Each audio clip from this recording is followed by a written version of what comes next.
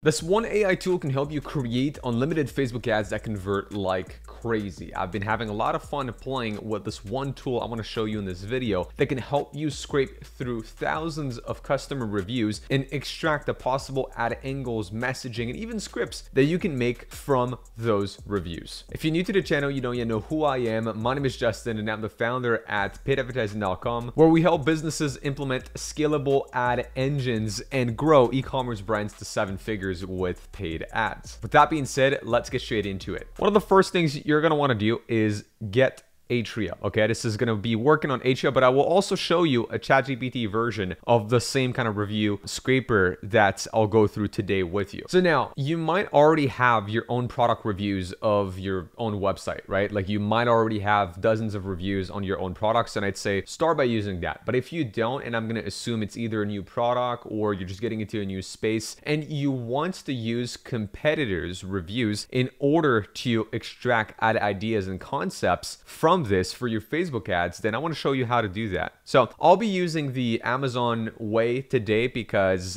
this is one that I think is one of the easiest to do. It's quite simple on Amazon. You can just kind of filter by products that have a lot of reviews, which will give you a pretty varied sample size essentially of happy and unhappy customers also at the same time. And what you also want to download is this extension called Amazon Reviews Exporter, which I've used a couple of times now. With Amazon's like UI, it is limited though. So if I go here and I open up the app in itself, it's going to tell me that Amazon's limitations is to about 100 reviews or so. So basically what I'm going to do here is export about 100 reviews of this product to start. Now you're going to see it's going to open up another page. It's going to start extracting review and analyze some of the different pages of reviews. And then boom, as you can see, it's going to download a CSV file on my computer. And then if you want, again, to get more and more reviews, then what I would tell you, simply find other similar product listings out there. So what I'm going to do is go here and find some other robotic lawn mower and try and find other products that have tons of customer reviews. All right, so I've now went through 3 different product listings, all very similar to one another, all different robot lawn mowers. And then what I'm left right here is 3 different CSV files that I just uploaded in a ChatGPT thread. And I told it, hey, can you please combine these spreadsheets into one? And it gave me an export right here. I have almost 300 reviews or so in a few different languages. I have some like German reviews. I can see I have some French, some English, and whatever. So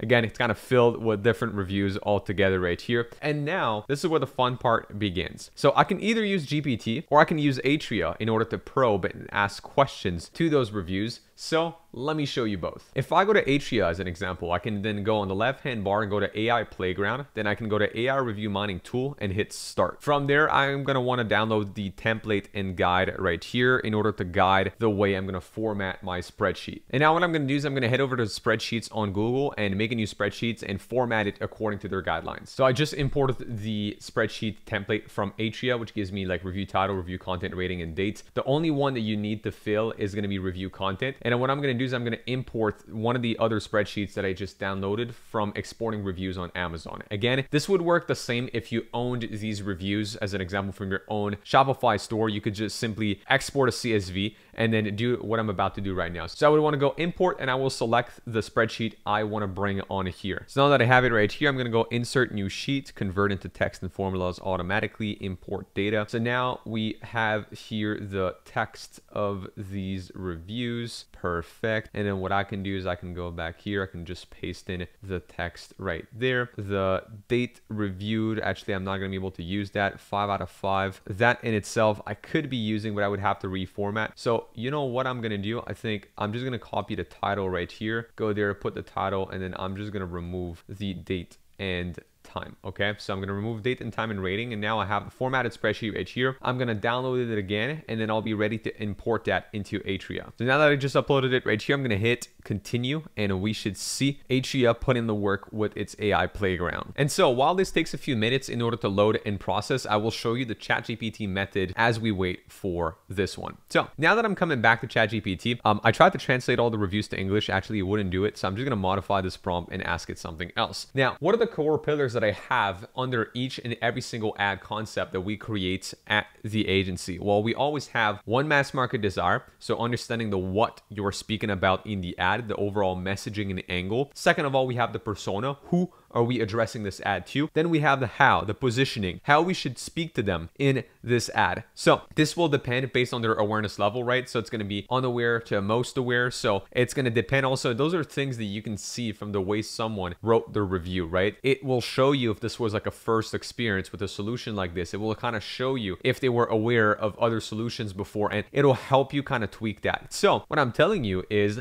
I can actually start noticing some of these patterns if I probe GPT. So let me give you an example of that. And so here's the prompt I want you to put into GPT. So once you've imported your reviews, you can tell them, hey, here's the product in question that I'm speaking about in those reviews. So in this case, product spoken of in these reviews is a robotic lawnmower. So what are the top 5 mass market desires that you can extract from those customer reviews? What would you say is the most likely market awareness level of my persona? Why? Now, who is my persona and what makes you say this? What are some pain points listed that my customers faced, and what are some purchase prompts we could use to convince our persona to buy based on the reviews you analyze? And I'll tell you why you might want to ask all of these questions. So starting with the top 5 mass market desires, here are the ones that it brought up: reliability and durability, efficiency and time saving, ease of use and minimal maintenance, ability to handle different types of terrains and grass, battery life and coverage. So I think this is quite straightforward. This is, in other words, through analyzing all the reviews, it just spotted patterns of the most common points people were bringing it up. So I think this is pretty self-explanatory. I'm not going to spend too much time here. What these should give you is the overarching general message and desire you should evoke in your ad, the overarching perhaps product performance or feature you might want to highlight in your ad. If we were to transform those into I want to statements, right? It's I want an easy to use and hassle-free lawnmower, as an example, right?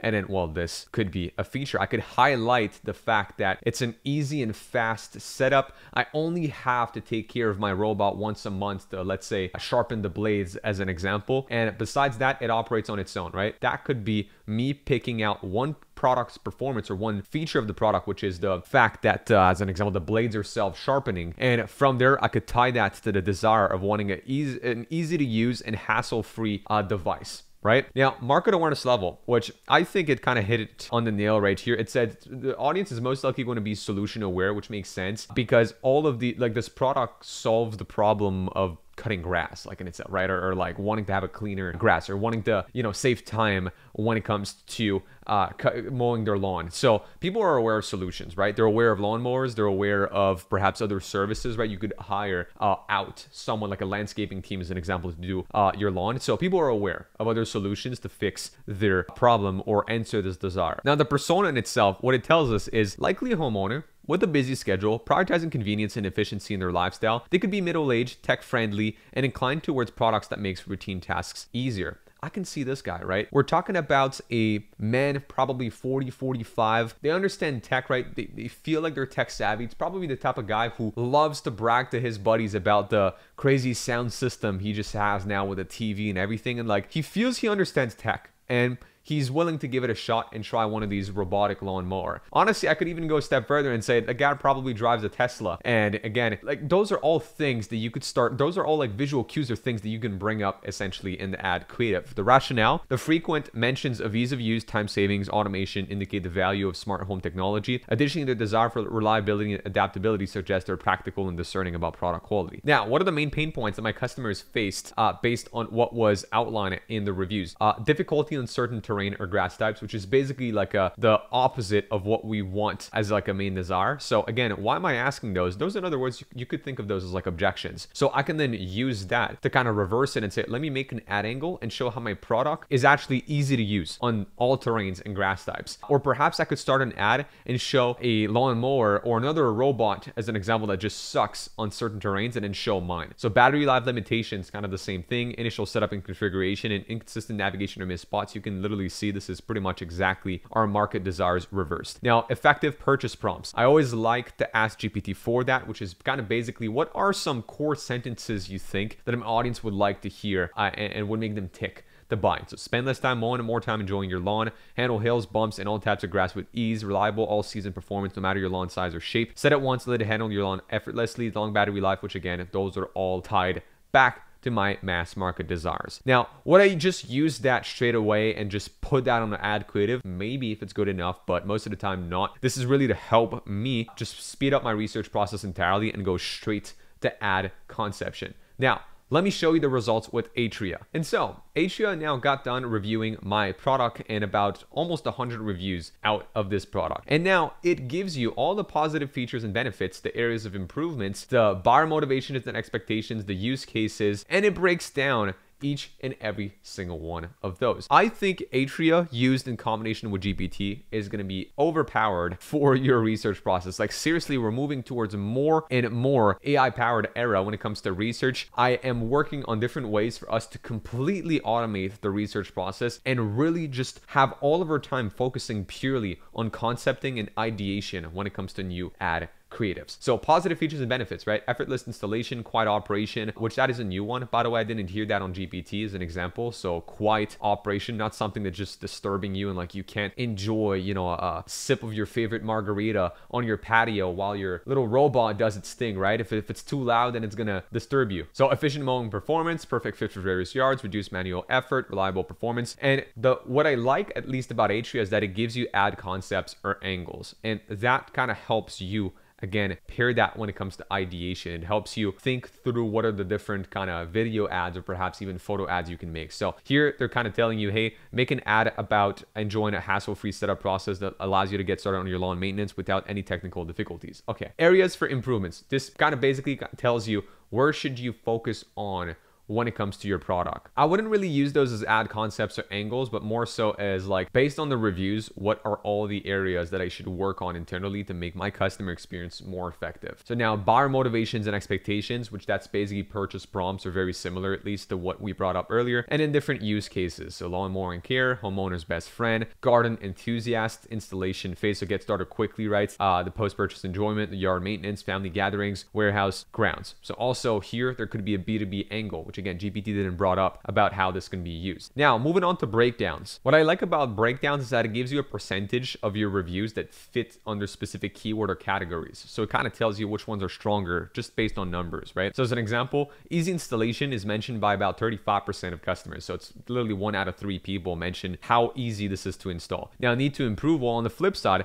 about 1 out of 4 customers say that they've had a poor customer support experience. So I know I need to work on my customer support as a brand, as an example. Now, battery charging problem would kind of be the same thing. Something I know for a fact I would need to work on. But on the flip side, if I'm doing that and analyzing some of my competitors' reviews, I could flip that around and say, hey, my customers are currently facing battery charging problems with my competitors. They're facing some like boundary wire issues. So I can make an ad. I would go like, hey, did you buy a robot lawn mower and face, you know, boundary wire issues? Was the setup too complicated? Did you face battery charging problems? Well, our robot fixes all of that. The battery life goes from this to that. And contrary to our competitors, we make wire installation super easy. In fact, we can send one of our technicians to your house and install all the wires for you and test the installation to make sure you're all good and set up. So this is like an easy fix if you analyze competitor reviews by downloading them or scraping them the same way I just did it today with Amazon. Now, does this only work on Amazon? Of course not. Another thing that you can do, you can manually hire out a VA, or you can use a website. And this is, again, a little bit more complicated, but you can build an agent or a scraping agent on a website like Phantom Buster, and you could like task this quote unquote bot to go to one of your competitors' website and show it like how to scrape the reviews, and you could have it scrape like actual on-site reviews from your competitors and then go through the same exercise that I'm showing you right here. And so what would be talking about owned data, so reviews that you own, or market data, so competitors' websites, competitors' reviews. These two tools, so would it be GPT or Atria, if you export customer reviews, you can easily speed up your research process and go straight into ideation based on what you can extract from analyzing those reviews at scale. And today this was done with about 100 to 300 reviews. But I am telling you, this is going to be more and more accurate and more detailed the more reviews you can actually give both Atria and GPT. I highly recommend you spend time curating a lot of reviews, as many as you can. If you're in the thousands, then that's great. I've done this as high as 10,000 reviews. And again, I am telling you that the accuracy of the recommendations just dramatically increases the more reviews I upload. And so if you made it this far in this video, you have 3 options. Option number 1, if you're an e-commerce brand owner making at least $50,000 a month with your brand, click the first link below and book in a call to speak with my team at paidadvertising.com so that we can help run your paid ads on Meta, Google, and or TikTok. Second choice is if you want one-on-one consulting help from myself personally to help you improve your paid ads, then check out a second link down below and join our Ad Engine one-on-one consulting program. Last but not least, if you want to keep consuming free content, then I invite you to check out other videos on the channel for some more useful e-commerce marketing tips, and I'll be seeing you in the next one. Peace.